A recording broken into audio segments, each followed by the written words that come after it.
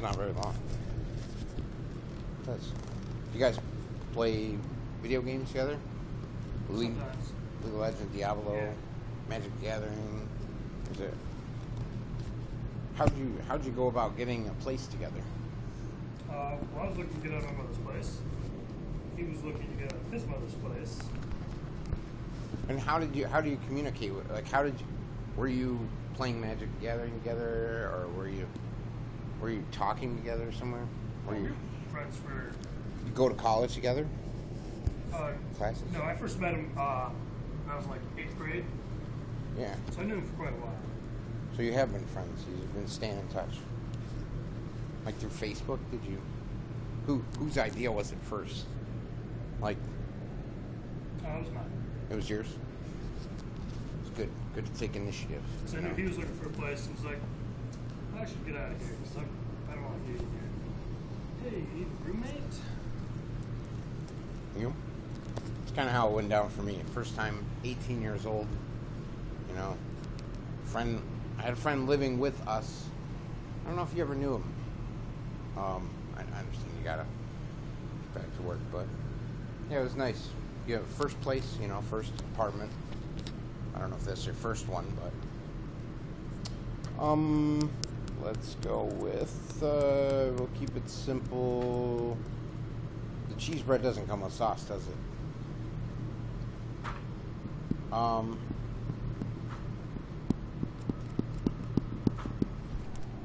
Just go with the bread. Just a combo. Alright. $3.70 after tax. How much? Wait. How big are those pizzas?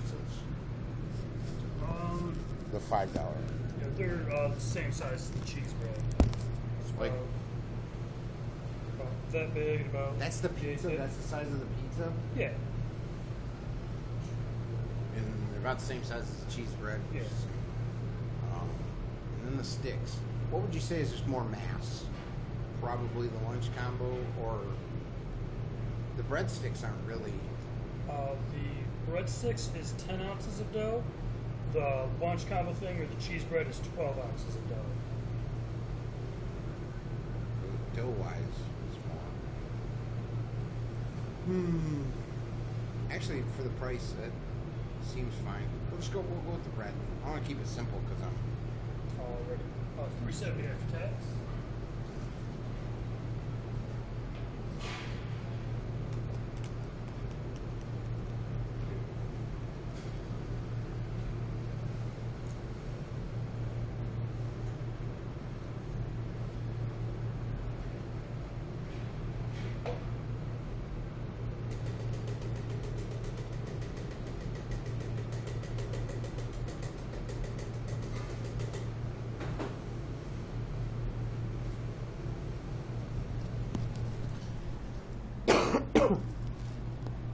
So, it's nice to remove myself from sort of a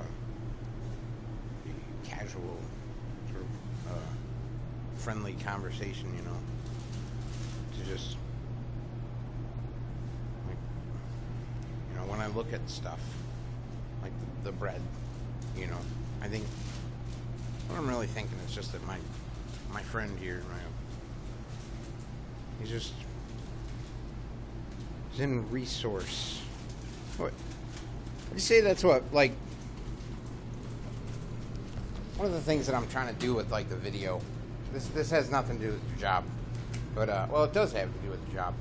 Like, do you see like food service, like, as kind of well, I don't know how to put this, even whether I'm questioning it or I mean, I know what it is, what it is. But the way that I'm looking at it, like, I haven't talked to you in so long, so I don't know where to begin, really. But I see, like, food as, like, chemistry, like, being distributed. Stuff, I mean, obviously these things could all be local, except maybe the plastic. But it's possible that it could be converted from stuff below the ground. Oh, let's just get this.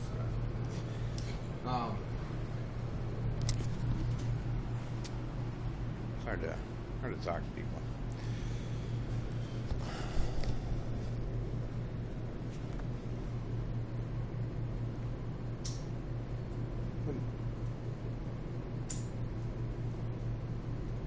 I'm just thinking about like the way that we distribute stuff, you know, food and just ways of looking at things. I'm trying to figure out like what's a good way to look at things that is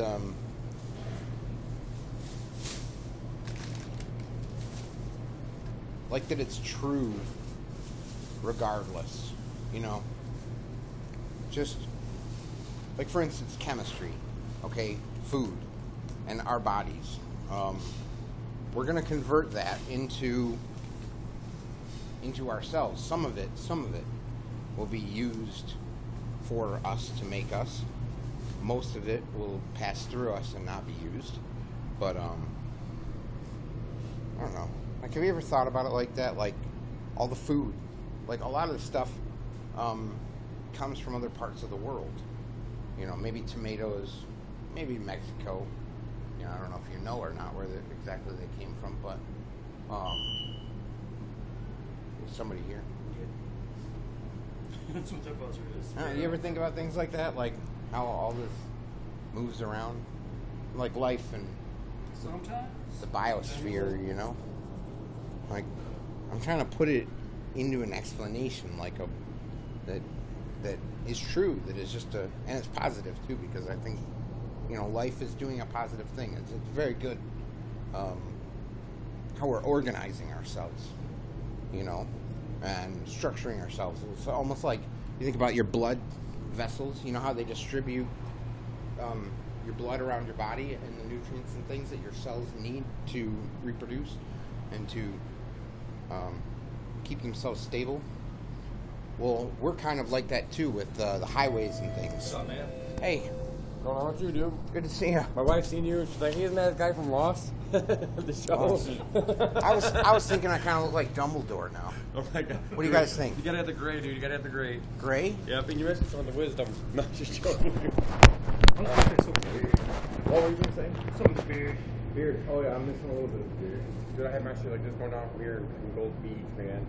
I was after these, I had to stop and cut it off. Like, man, my Halloween shit. What the fuck are you talking about?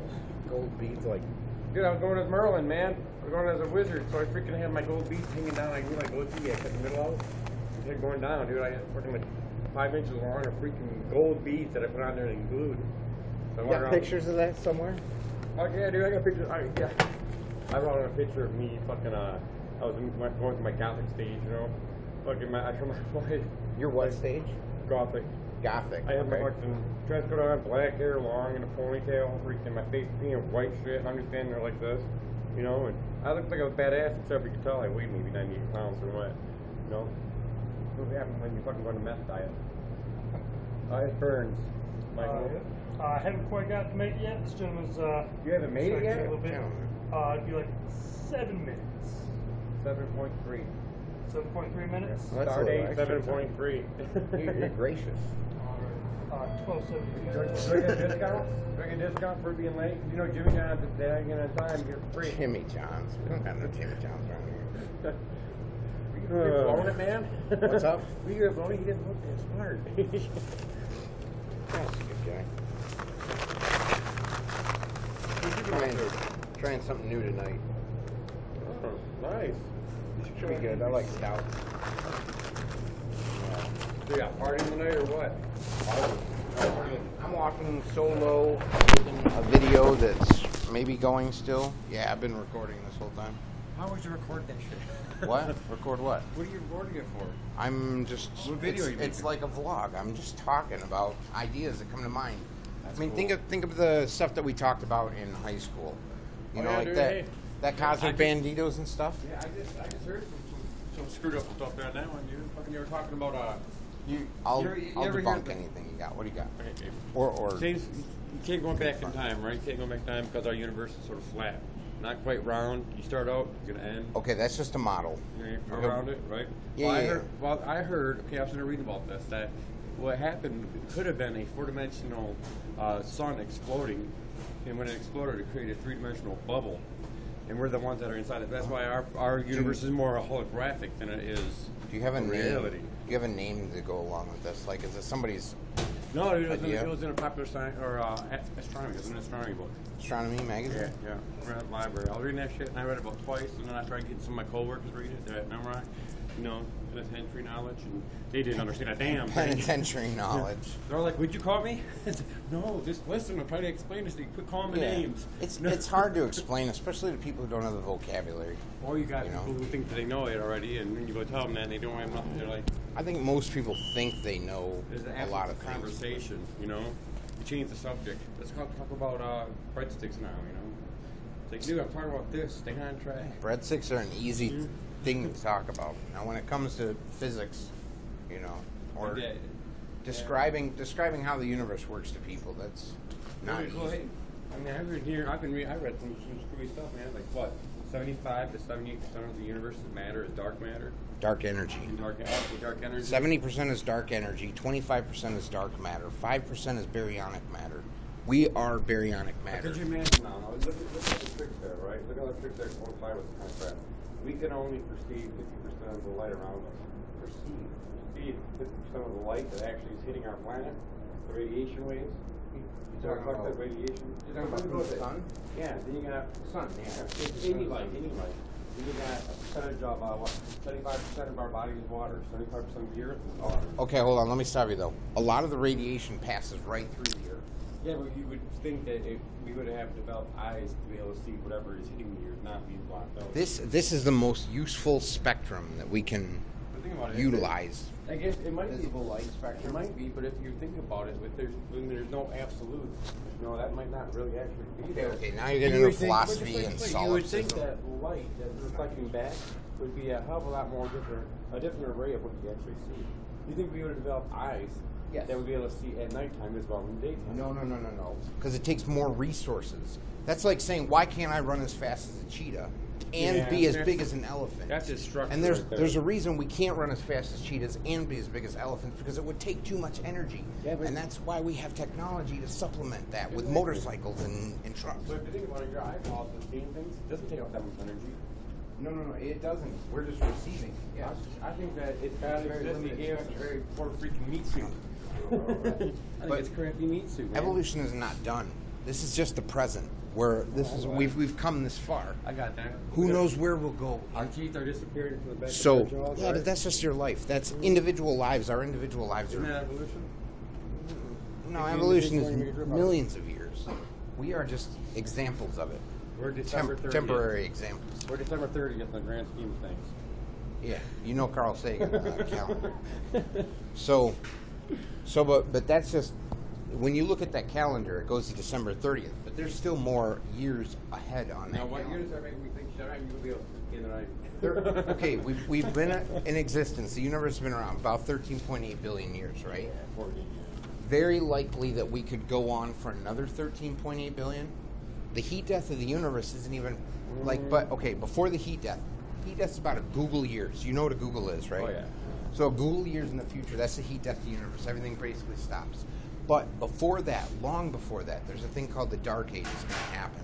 That's when nothing interacts with anything anymore. Yeah. That's how it was during the first couple of seconds of the Big Bang in the first place. Before light came into existence in the first place. Probably not. Yeah, stars were created instantaneous. There was no light but the Big Bang. There was nothing to. But it's more a one-way process. But think about the universe expanding and keeps on going, right? Keeps on going, and it's getting even faster and faster and faster. But it's not getting faster. It's not getting faster. It's not accelerating faster. That's what it's not closed, but it's not accelerating faster. That's what I've read is that's why they're trying to figure out where this dark energy and dark matter actually comes into play to make it so that it's going faster. Einstein predicted the cosmological constant.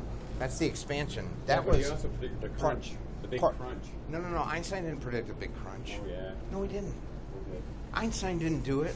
You're thinking of Stephen Hawking. No, Einstein's when I first connected the fundamental powers that actually they utilized to make that, to understand that part of it. Okay, but the big crunch that you're talking about, remember when we came up with the Hubble constant? Okay, Edwin Hubble came up with the expansion of the universe based on the redshift of light, of visible light. Plus he found magnifying glasses in space. Oh, okay, that's irrelevant to this. The redshift of the light, he realized that the universe is expanding, okay? Because everything is stretching out. Now, when they looked at the gravity, they realized that maybe things should be collapsing back in on themselves, right? But it didn't. But it didn't, no, because that Hubble constant, that is the expansion constant. You know, so we knew that things were expanding. But it's going to get bigger and bigger and bigger. I'm telling you, it's going to keep on expanding to the point where there's no stars. That's where your dark age is going to come, because everything's Dark so energy. far apart. Yeah. That, Okay. That you're not. It's dark age. Yeah, but it's not. I don't know that it's accelerating though. And then You might be right. And then it's going to get to the point though where not even particles are touching each other. Yes, and that's the heat death. That's essentially the heat death. You know, nothing exists after that. It sort of sucks. I was sort of hoping for the big crunch so we could do it all over again. Yeah, if it was cyclical, but You it's know? probably not cyclical. No, there's no more cycling. I- That just pisses me off. And I don't even subscribe to the whole multiverse thing. Like as I can see it. interesting as it would seem. I can see it. It's a good sci-fi. Like say the gravitational constant was different in another universe, you know, and if there was some way that we could bridge the gap between our universe and that universe, then we could go where gravity was different. But that would be assuming that each decision that was made during each layer upon layer is actually even enough and close enough to each other that you could, because if they're supposedly separated too much, you wouldn't be able to do it. It's not Star Trek, mirror, you know. It's not. They don't just transport into another zone. There's no possible way to prove it or disprove it. excuse me, sorry. That's the thing. That's why I don't go for it. The way you can. Unless you come up with the equation for everything, maybe. Yeah. And you know that is what we're going after. The theory of everything is the most important thing. When that equation comes into play and we're in starships moving across the galaxy, then I could be like, yeah, let's do The most useful thing would be able to take stuff that we're not utilizing and convert it into something more useful. Yeah, dude, everything can be converted. Everything's balanced. That's another thing. Exactly. That's another reason Protons, electrons, That's why I don't believe in time travel. Because if I were to go back in time to see myself again, I'm add matter to a universe that does not want my time travel is probably unlikely. You can travel into the future by slowing down time for yourself and speeding it up for other people. Cruising in a spaceship. But you can't travel back into the past. You know, like relativity shows that when we put clocks on satellites, you know, they receive different times. I think it's ironic, though. You know this too, probably. Then all your physics equations that you've gone through, that you've seen, they're not linear. There's no forward or backward. There's no proof that time itself is actually moving or not moving. Man, that's one of the things that bugs me the most. What is time? Where did time come from, and why is it a factor? It's got movement. It's the only way we can measure it. No. That's a product of it. All this motion and stuff that we're experiencing, that's a product of the time. But where did the time come from? Like, I can understand gravity. I can understand the nuclear forces. I can understand that, like in terms of energy and matter. But time itself is one of the parts that... Well, they say that it happens all at one time. Everything is this. Our little brain can't handle that, so we have to actually divide it into sections. You know, I'm sort of glad of that one, because I don't want to be instantaneously here and gone again. Yeah. I mean, I want to cop out and just say that time has to exist. Yeah. It just has to be, but it doesn't have to be. It is a factor. You can't do it. You can't do it. It is a function. It is a function. It is. You know, a relativity was the first introduction of how fundamental time is as a function and how it can be. Have you ever heard the saying that time is merely constraint imposed upon us by ourselves? No. Ever heard of that before? No. I mean, Who said that, don't you? The guy who said that, Mark Twain, the idiot of physics. Mark Twain wasn't a physicist. Oh, man, that's he's pretty a cool. poet and a writer. That's a pretty I cool wouldn't poster, get it. man. That's a poster. You hang up right there in your bathroom. A motivation. Right next to your doll A, dude. I'm interested in what the physicists have to say about physics. not what Mark Twain has to say about physics. You have like that theoretical part of it. Anything else just irritates you. Because you can't prove or disprove it, so why are we trying to prove or disprove it? That's why we just got to look at the real data. What we see, what we know, what we can test, what is verifiable. That's what's important. The real data that we can take in and incorporate into our models. There's a saying that I told my son about this. He asked me how big the universe was. Right? Yeah. And you know, I try to explain to him Yeah, oh yeah, I knew the 93 billion light years, 46.5 If billion light you're on one years. side of the fan and you fall into a hole to the other side, I'll take you.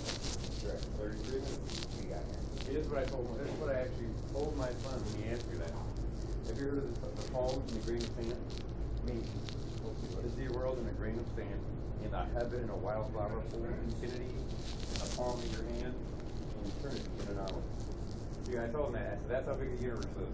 You gotta understand what the hell they're talking about, then you'll understand how big the universe is. You should give him something real. I have. He's 12, dude. That's, Well, I was already ready at 12. He's in 10th grade mathematics, English. He's in, Dude, I homeschooled through diction and encyclopedias. Dictionaries, encyclopedias, Discovery Channel. I homeschooled. That's my job is mathematics and physics. Did you know what you wanted ahead of time? Did you call in order? Yeah, but I got the wife in the vehicle. Oh, I'm sorry. Can she see me? I apologize. You're the guy from Lost. Oh, really? Which guy from Lost? I don't know who. I don't watch Lost. Oh, it was a long time ago, dude. I don't watch it either. No, he sort of reminded me of the guy from Harry Potter. The big guy. Dumbledore? No, the other one. Big guy. Hagrid. There you go. I don't watch Harry Potter either. I don't Big guy know. that takes care of the animals. It's good to see you again, Josh. You know what I mean? I thought Dumbledore was the guy who took care No, of it. Dumbledore was the wizard. Dumbledore's a wizard? Hagrid was a big fat guy that walked around like 5 feet I'm tall sorry. than everybody I'm else. sorry. We had to wait anyway. I've seen her before. I saw you guys across the street. Is this one of your sons? Oh, your own son. Hey, you're 12 years old? How old are you? How old? The universe? How No, big is it? 13? 13.8 billion years old. 13.4. The Earth is 4.5 billion years old. Our textbooks are different than the ones he reads. Oh my goodness! What do you mean your textbooks are different? Are you guys like? All textbooks are different, dude. Are you guys like religious or something? Yes. Are you? You're homeschooling like Everything, dude. Physics and God. Well, hey man. the way I see it, dude, humans don't have a soul. We are a soul, just happen to have a body. And I don't